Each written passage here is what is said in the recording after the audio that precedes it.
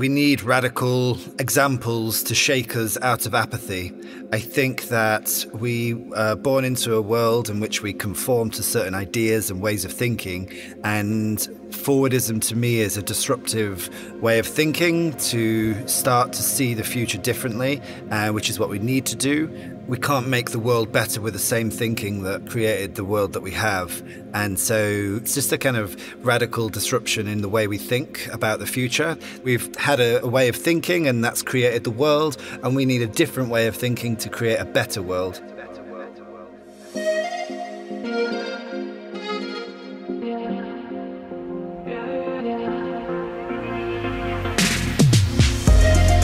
Forwardism. The joy of seeing and feeling tomorrow before it's been created. Continually challenging convention. It's a push for certainty of a better experience when we get there. This is Forwardism. Hi everyone, my name's Yomi Adegake and welcome to This is Forwardism, a new audio series by BMW for those who live for tomorrow, today. In this series, I talk to brilliant creative minds about what they're creating, shaping, and designing. Together with my guests, we are trying to put the pieces together to create a picture of the future, and we want to know what their definition of Forwardism is and what it means to them. So, who is our guest today? Well, today's guest is the one and only Douglas McMaster. Douglas is a chef shaping the future of gastronomy. He was awarded Britain's Best Young Chef by the BBC and awarded Britain's Most Innovative Chef by Young British Foodies. He's worked at some of the best restaurants in the world, and then in 2012 worked under the legendary zero-waste visionary Joost Bakker. In 2014, Douglas came up with the idea to open the first zero-waste restaurant in the world, Silo, a restaurant that exists without using a bin. He's a pioneer in the kitchen, the founder of a movement, and the creator of a food system for a sustainable future. I hope you guys are as excited to hear from Douglas as I am. Douglas, welcome to today's episode. How are you? Hello, Yomi. I'm very well, thank you. That was a very flattering introduction. So, yeah, it's a pleasure to be here talking to you today. It's an absolute pleasure to be speaking to you. And that introduction, I mean, it was factual, so clearly very much deserved. Well, I'm very grateful. Thank you. Can you let us know a little bit about you in a nutshell? What, in fact, might surprise listeners about you? Sure. Well, I guess I am a chef, and I guess I have achieved the things that you did just list, but I'm not, the way I see things is quite different. I wasn't very good at school. I'm dyslexic and I think I have ADHD. And at school, I was just the least academic person in that school, and that's sometimes quite difficult on a young mind, on a teenager, and I guess my self-esteem was quite low as a result. And when I left the age of 16, I sort of ambled into a kitchen because I didn't really know what else I could do. You know, kitchens are salvations for those unacademic folk who don't have qualifications. To be a chef, all you need to do is work really hard, sacrifice your social life, and accept that you won't be paid very much. All of which I just willingly sort of accepted and induced myself into the world of gastronomy. And so maybe that's something that you wouldn't expect after your introduction. So yeah, I hope that answers that question. That answers it brilliantly. And I think if anything, it actually makes your story probably more inspiring and relatable to our listeners. So thanks so much for sharing that, Doug. My pleasure. So our podcast is called This is Forwardism. When you received our invitation to come on, what did the phrase Forwardism, if anything, mean to you? I think that we need radical examples to shake us out of apathy. I think that we are born into a world in which we conform to certain ideas and ways of thinking, and Forwardism to me is a disruptive way of thinking to start to see the future differently, which is what we need to do. We can't make the world better with the same thinking that created the world that we have. And so, yeah, it's just a kind of radical disruption in the way we think about the future. That's how I interpret the brief. We've had a way of thinking, and that's created the world, and we need a different way of thinking to create a better world. What is it about your journey that embodies the concept of Forwardism, and why do you think we wanted to speak to you, given we're speaking to, pioneers and people who we think very much align with that concept? I think my journey is a unique series of events in which I had motivations along the path that have shifted my perspective to a unique position that has motivated radical innovation. So I could talk in more detail about what that perspective is, but it's the seeing something that you realize that not everyone else sees. And it's when you see something, you can't unsee it. And when you see something that's a problem, you can't then ignore that problem. And that's why I've created a restaurant that aspires to not have a bin, because I've seen I guess a perspective of a food system that is horribly wrong. And I'm trying to innovate based from that perspective. And I think it's this unique kind of combination of perspective and reaction that is why you're interested in featuring me today. Yes, that's one of the many reasons that we wanted to speak to you. I wanted to talk to you a little bit about your work in, various different restaurants. You've really worked in some of the best restaurants in the world, including St. John, the Fat Duck. What did you learn in these restaurant kitchens?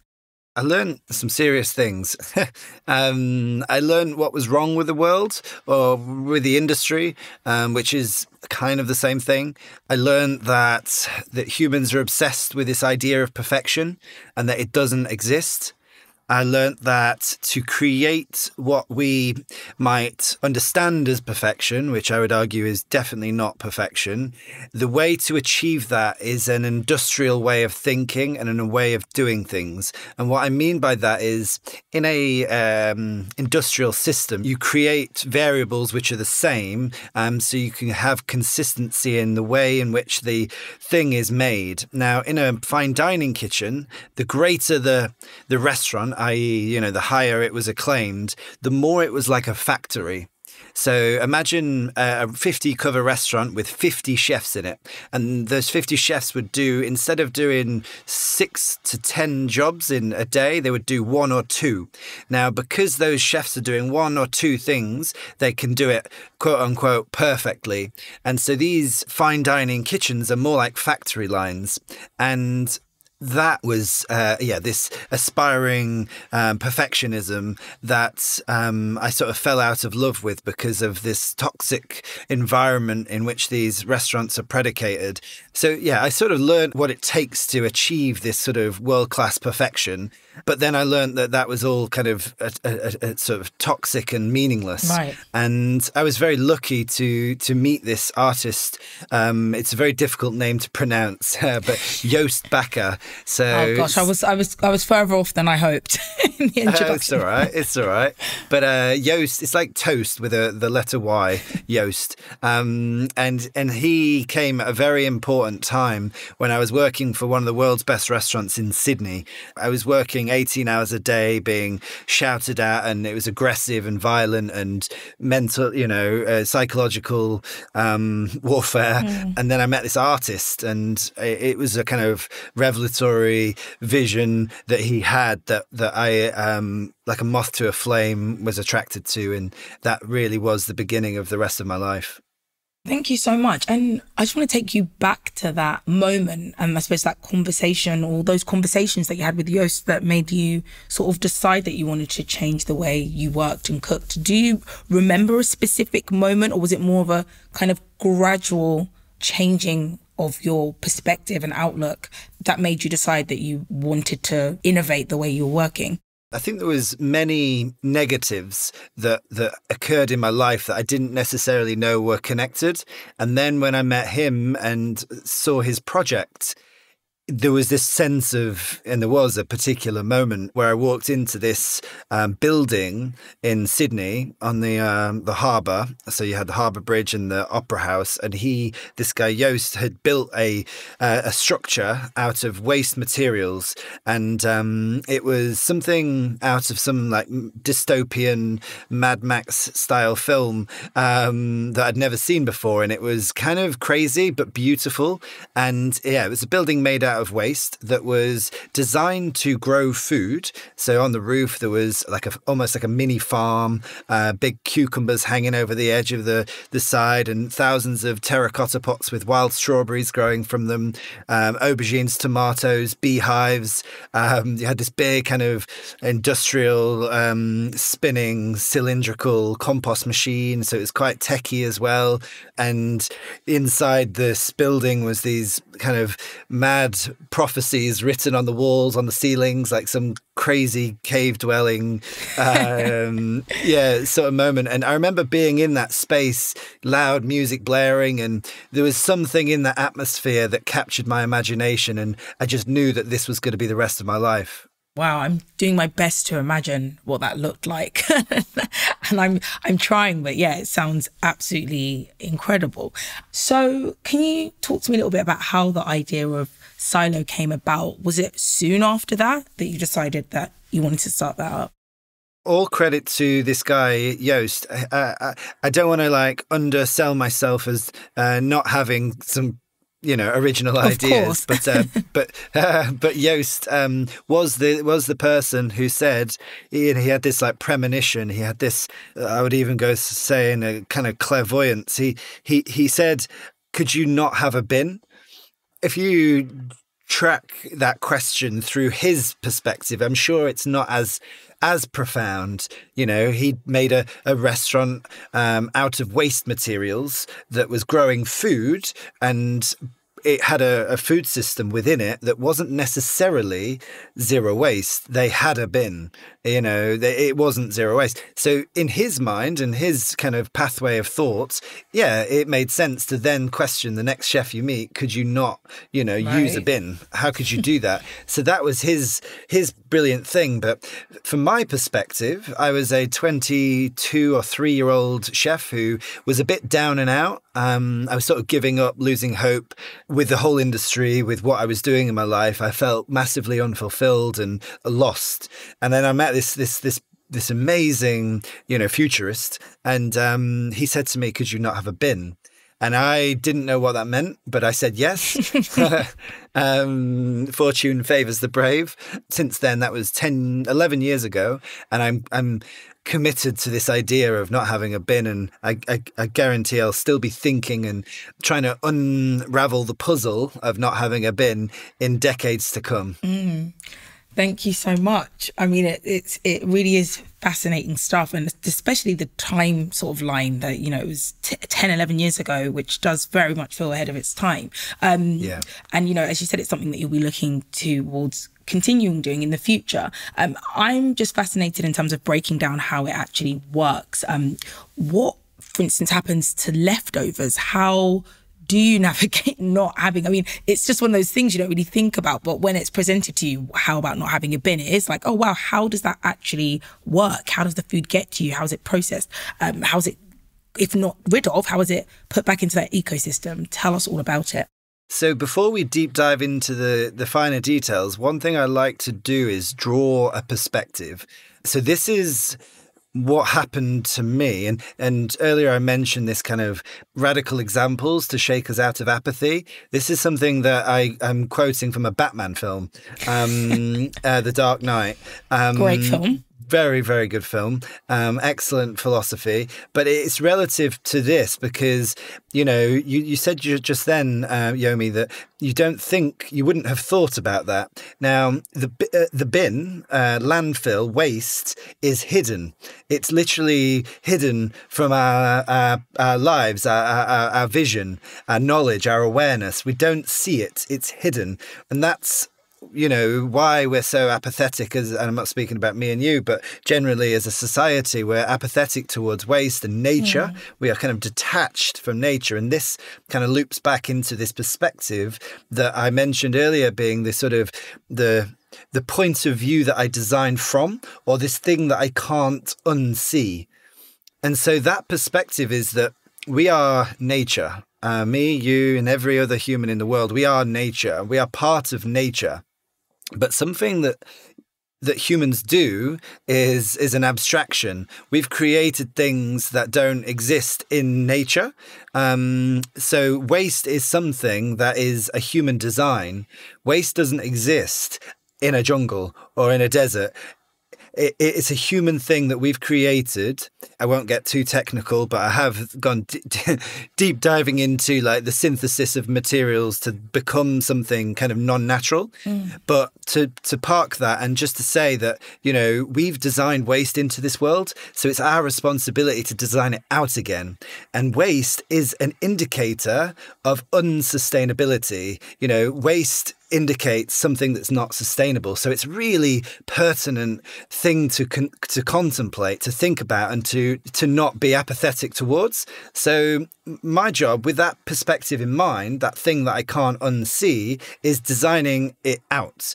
And so it's kind of, the answer is in the, in the substance itself, like nature, like we need to reintegrate with nature to not have a bin.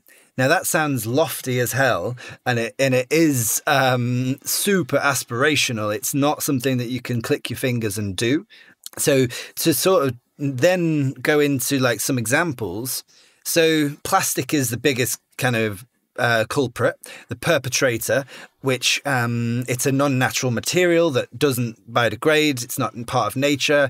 And that is pure waste. There's recyclable bits of plastic, but let's not go into those details. But essentially, we're designing out plastic. We're designing out polystyrene. We're designing out single-use materials where possible, and where single-use materials are part of our system, they are biodegradable and fed into a biodegradable system, i.e. composting, or in some cases anaerobic digestion, which is where you basically convert waste into energy.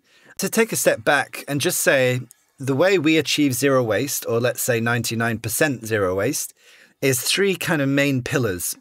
Direct trade, so getting everything from nature, because from nature things are not wrapped in plastic. So if we want milk or cream, we get it from a cow in a field, and that milk or cream is put into a stainless steel pail. And because it's coming in directly from that dairy farm, we can give them empty pails back when they deliver the pails full of milk and cream. So you've got this circular system in which it can endlessly be refilled and reused. And so that's an example. Vegetables coming in, reusable crates, and so on and so forth. So everything comes directly from nature. The second pillar is whole food preparation. By default, nothing is pre-processed, so we can make everything from scratch. And then thirdly is composting or anaerobic digestion, turning waste into energy, basically. So those three things is a kind of trifecta of zero waste. Now, that's not a perfect system. That's a very broad stroke of how to mitigate 99% of waste, or let's say 95, just to cover my back. So I hope that all makes sense. And I know that's quite a lot to think about, but it all connects intimately.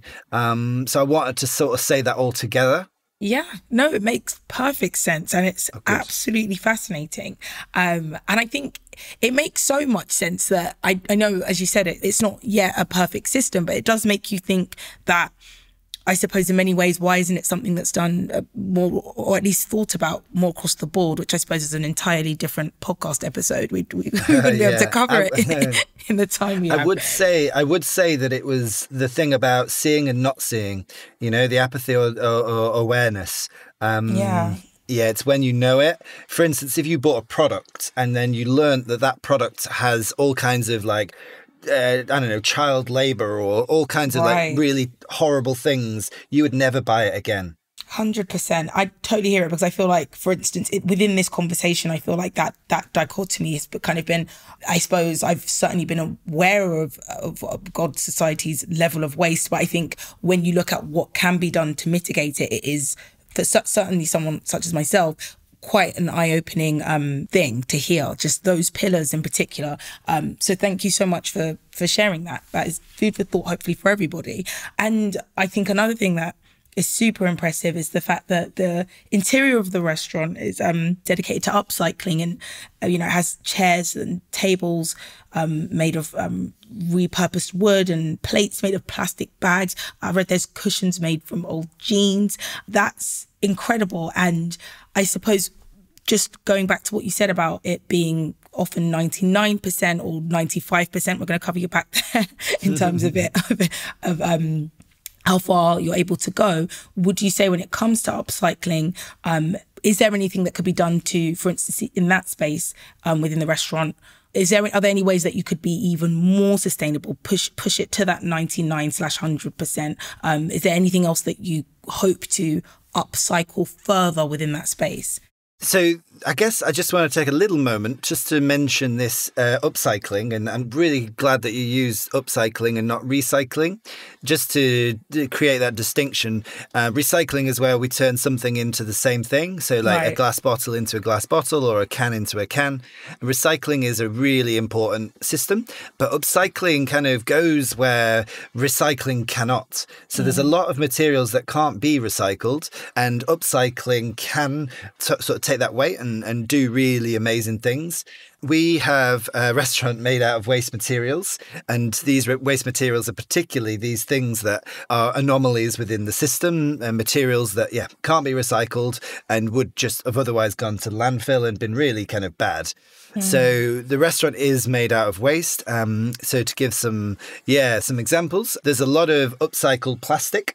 A company called Smile Plastic, my friend Adam, basically makes these beautiful big sheets, kind of like big sheets of wood, but made out of compressed waste plastic that would have otherwise gone to landfill. But these materials are stunning. You'll start seeing them pop up in some of the most sexy design studios across London. They're stunning. And we've got a bar top and tabletops, and the thing that I'm the most proud of is what we do with our glass. So a wine bottle, a single-use wine bottle, is coming from different parts of Europe, and it's a single-use material because we can't send that bottle back. Lots of logistics, supply chain headaches, basically. So we have to accept the inevitability of this single-use glass bottle. And many years ago, I was contemplating this glass bottle and thinking, right, this is not reusable, it's not compostable, and it's not edible. So what can we do with this?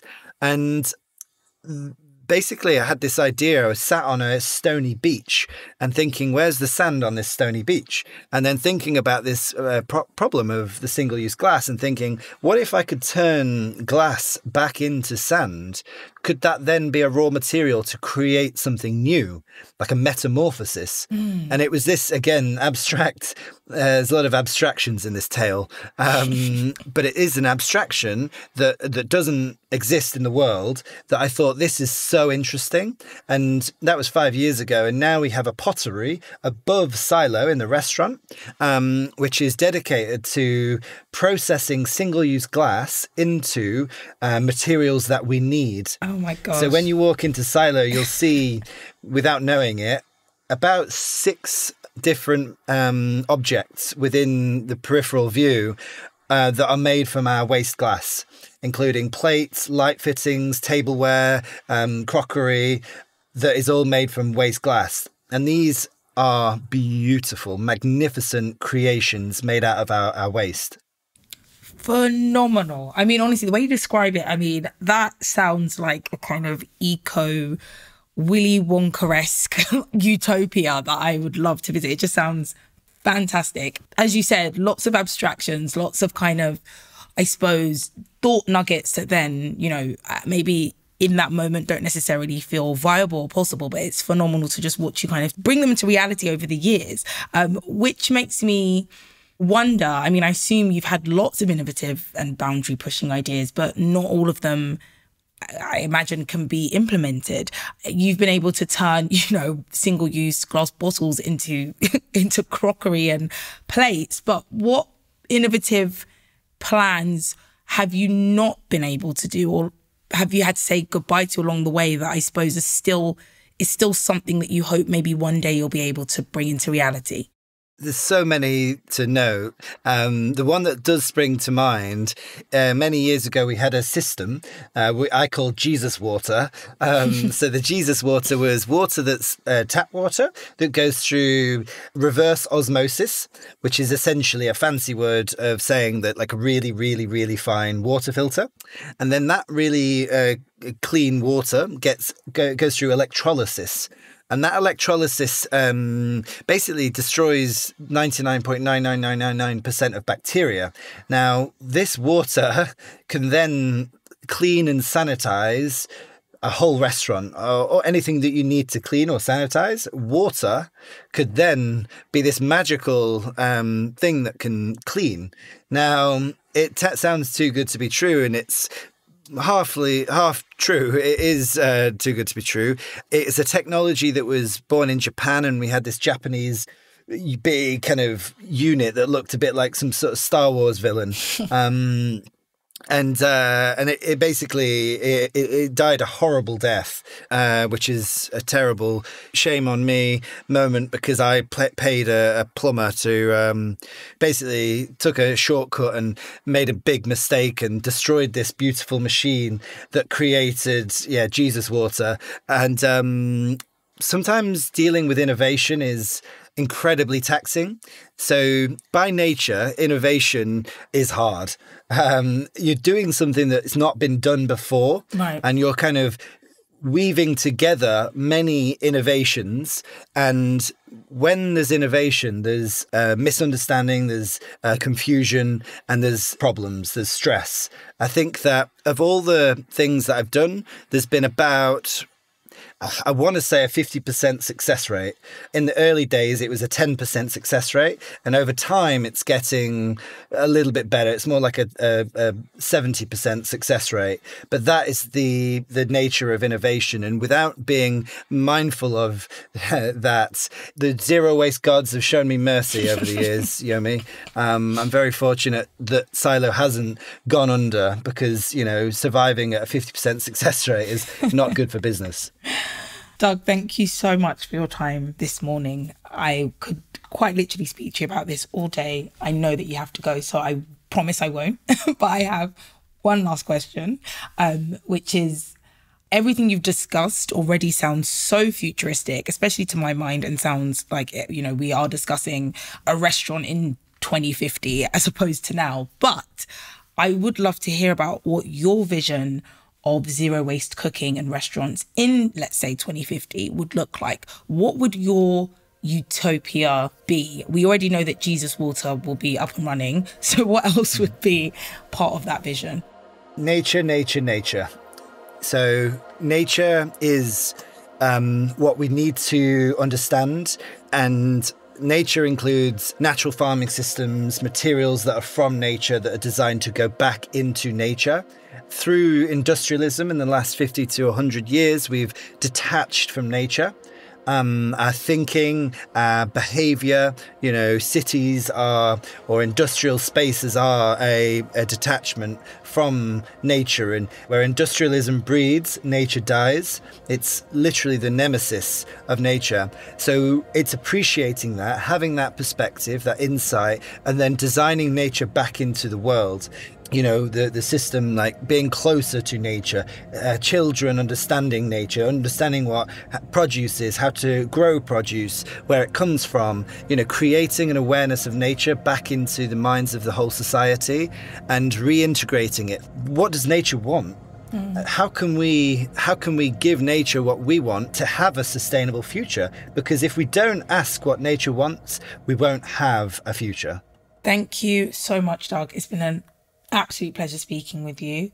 I'm so sad that we have to end this here, but Yomi, please come to Silo. I am desperate to come to Silo. I'm deadly serious. I'm absolutely desperate, even if it's to steal a cushion made out of jeans.